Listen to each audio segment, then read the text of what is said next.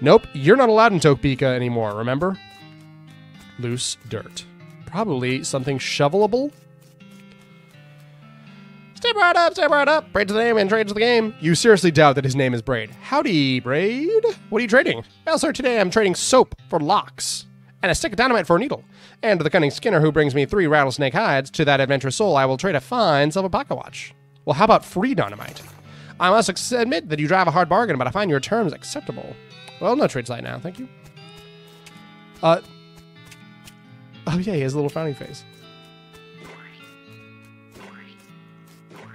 Hey buddy, where's the bar?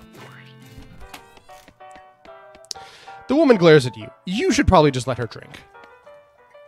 Who's the lady drinking whiskey out of a beer mug? That's Susie. She's the rancher from a nearby real tough broad.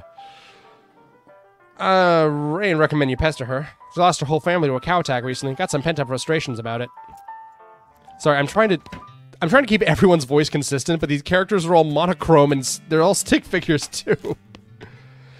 Howdy, stranger. Welcome to Bourne Springs. I'm the sheriff in these parts. The what? The sheriff. Okay. Blasted sign painters. You wouldn't happen to be looking for work, would you? Well, as a matter of fact, I am. Great, because I happen to have some. Game of hoodlums around here call themselves the Fricker Gang. Last I arrested one of them, they busted out and took the cell door with them. And, well, the cell ain't much good without the door. And I need somebody tough, smart, and or slick to fetch it back for me. I'll give it a shot. Funny you should say that, because I'm sending the deputy along with you to keep you out of trouble. He takes a pistol out of his desk and hands it to you. Deputy? You deputized a gun? You're new in town, maybe you ain't noticed, but there ain't much to do here except drink. Let me write down the Fricker Gang's hideout for you. I'll be back with the door. Ooh, mug in here.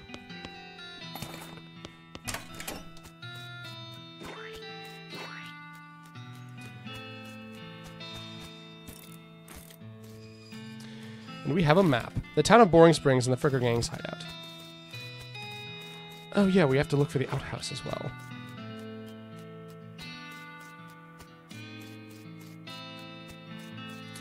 Which is behind the ore hole mine, right. Dusty Turnip.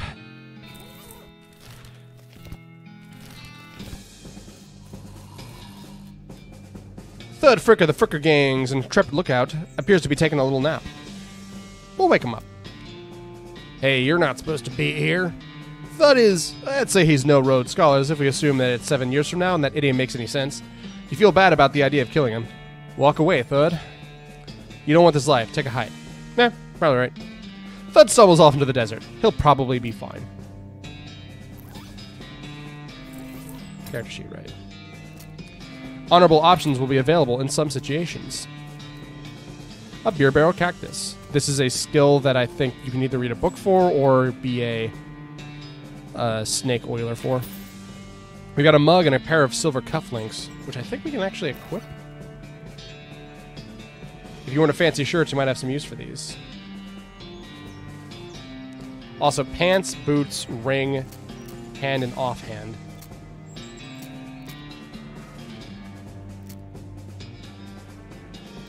And then we have a lapel. I don't know what it goes to. And then our hat. Presumably, we're just wearing a shirt, and the shirt is completely interchangeable. One of the Fricker boys is dozing in the bathtub. Psst, can you pass the soap?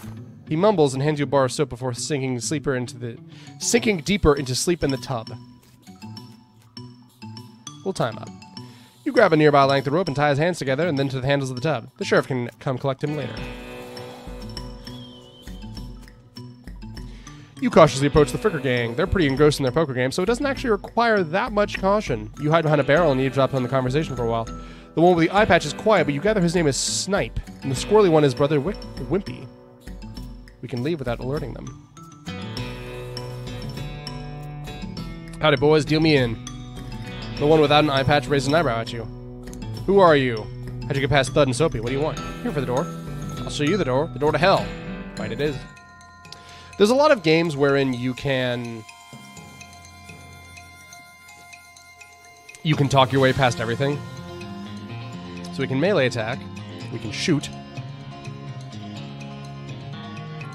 We can cast Lava Fava and Bean Shield.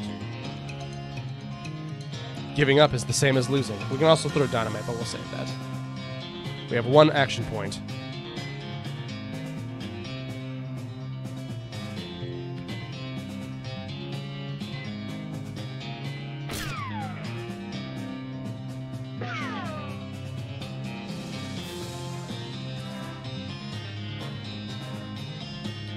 And then we have, you know, AP here.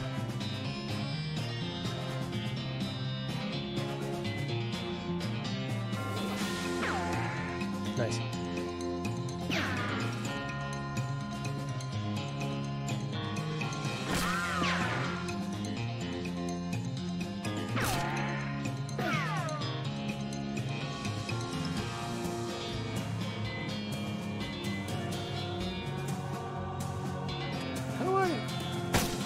Right.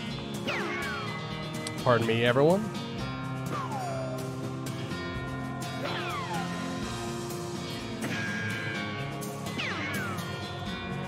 If we die, we actually don't lose that much progress. Victory! The leaders of the Frickard gang are dead by your hand. The sheriff will be proud of you, but you're not sure how your mother would feel. Gumption goes up to 2. Another mug. 50 meat. Sheriff's cell door. It is actually possible to do a chunk of the game without killing anyone. There's this thing that happens in a lot of RPGs with this sort of thing, though. I love this art. I was talking about this when I played Hylex a few months ago in, I think, September. But, like, man, come on. You don't need a whole bunch of really good art assets in order for your game to be fun or look good to play. I was playing something else recently. Sorry, I just literally want to check. And, like, it was just so straight up enjoyable. I played Loop Hero, I played Mad Father. Space Funeral was the one that I was talking about. Space Funeral, not to be impolite or put too fine a point on it, but Space Funeral looks like shit.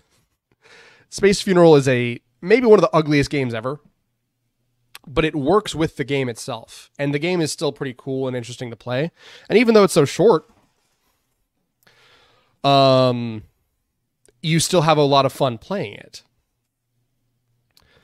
And there's nothing wrong with the way that the game is, strictly speaking. And it's just, people, stop putting all of your money into making huge, gigantic 4K Ultra HD, Nintendo hire this man, big Unreal Engine 60 like setups. Just make something that is fun first. Maybe it can look good later. We'll work on that, huh? See, the Fricker gang hasn't put a stop to your breathing. Did you rescue my cell door? Nice work, stranger. This prison cell here got about 4 times more secure. Any more Fricker boys from you left to round up? Why don't you sleep on the job? I'll round them up. Looks like I owe you a reward. Got one little task if you got the kind. Should be simpler than the last one. Frickers busted the lock when they took the door. Gonna need a new one. Yeah. Braid is offering us a lock for the soap that we got.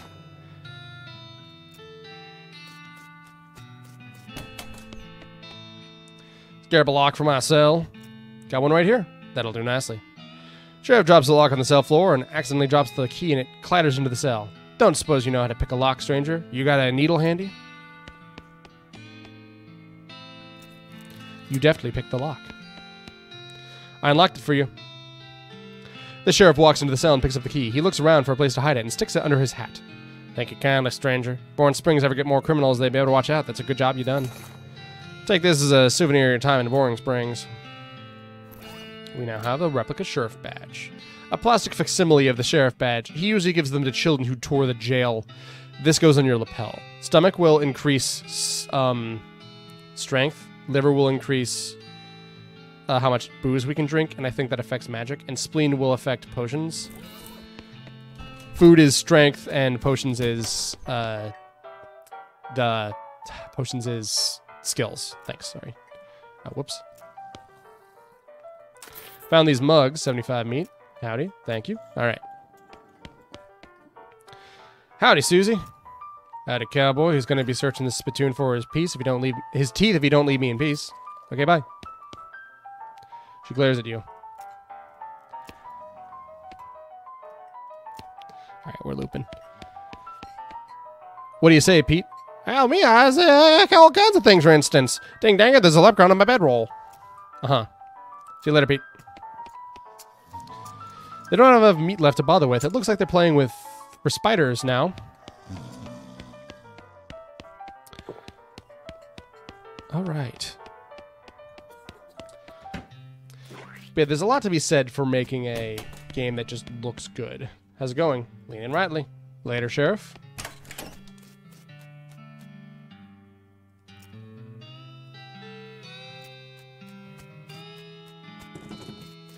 Yeet. I remember that there's more that I can do. Right, we need to talk to the horseman. And I think he'll tell us where horses are. Afternoon, sir. What can I do for you? How's business? Oh, you know, every day I'm hustling. To tell you the truth, though, it's pretty terrible. All my horses keep running away, except for this ordinary one. That's rough. Maybe I can help. Oh, God, yes. Thank you.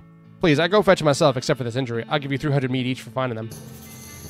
3. Let me see your map. They pretty much run to the same places. Orhole, Boring Springs Boneyard, and the Thousand Snakes Gulch. They like environments that are thematically appropriate. When you find one, feed some of these oats. That should send it back here. We got a bag of homing oats. How does that work? These are special pigeon-infused oats. So they dumped seed onto a bunch of pigeons and then grew those into oats. Pretty great, honestly. We got a shovel. Hey, look, he wasn't kidding. Not that this would be a really funny thing to kid about, but still. Ain't good work, but somebody's got to do it. Nasty work, rather.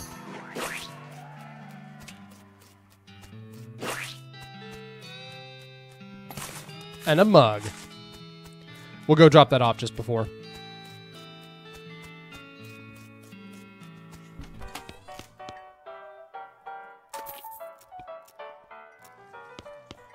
Let me give an example. So I love the game Fallout, and a lot of people are like, oh my god, Fallout, it's so cool. It lets you play the game without killing anyone.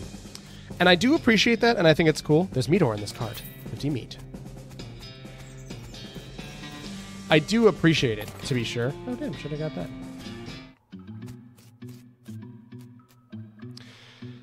The mechanism is labeled cargo elevator control, blasting cap storage, plungers, both kinds, tools. Where do you want to send it? We'll leave it alone for now and finish this out. Minecart is full. Dig through it. Unrefined meat nugget. This looks dangerous. At least there's no plunger hooked up to it. We'll go to level 1. These crates are labeled blasting caps. The period is part of the label. That's why it's inside the quotes like that. I love that they mention it because that would ordinarily just be a goofy thing. We need a crowbar. Pardon me. Thousand Snakes Gulch. Yipes. This snake looks sleepy, but it's not that sleepy.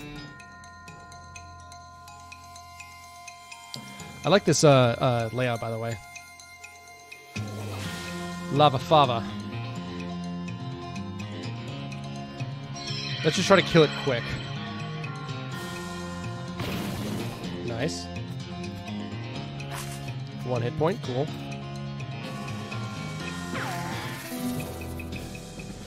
You have slain a snake. Before long, they'll call you Snake Murder in Arizona. Yeah, so sometimes you can get through another snake. Well, it's not called One Snake Gulch.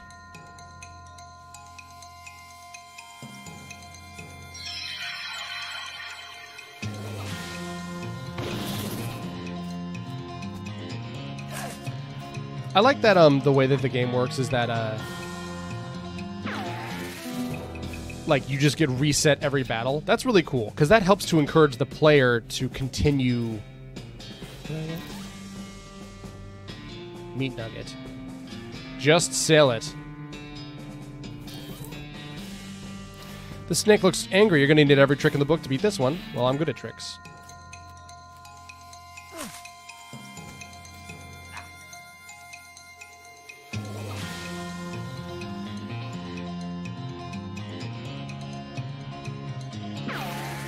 That might be more efficient, actually.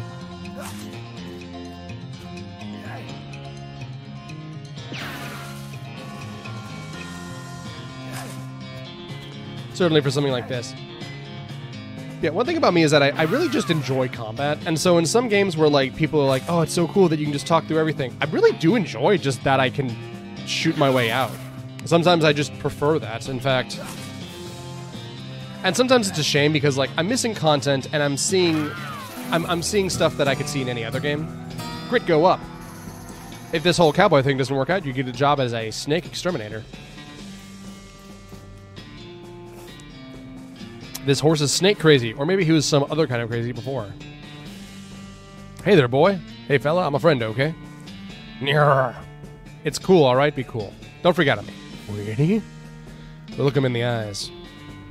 You calmly look the horse in the eyes. One of them is fixed in a glassy 1,000-yard stare, and the other is revolving madly in its socket like it's trying to escape in every direction simultaneously. He seems to be calming down a little bit now that it's clear you aren't actually made of spiders, though. We'll pat his nose. You carefully and gently pat the horse's nose. He twitches a bit, a lot, but he seems to recognize you aren't going to eat his eyes or suck out his soul or whatever madness is bouncing around in that skull of his. Good boy. Hungry boy, I got a treat for you. You feed the crazy horse some of the homing oats and it gallops away with a whinny, or rather, hopefully it's headed home and not into the 12th dimension. Simple enough.